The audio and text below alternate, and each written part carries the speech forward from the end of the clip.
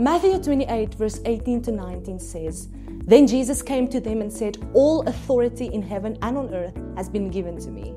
Therefore, go and make disciples of all nations, baptizing them in the name of the Father and of the Son and of the Holy Spirit.'" When Jesus calls us to make disciples of all nations, He entrusts us with a profound mission. Each time someone begins to follow Jesus, they experience true life. This transformation not only changes individual hearts, but also expands Jesus' kingdom. As city changers, our primary task is to share the good news of the gospel. We must be proactive in telling others about this life-changing power of Jesus.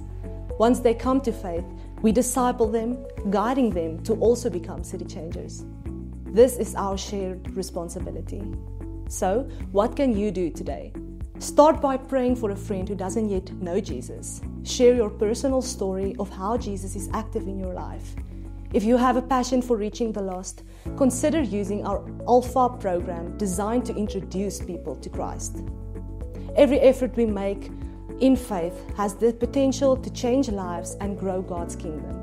Let's take this divine assignment seriously, trusting in Jesus' authority and stepping out in faith to reach the lost.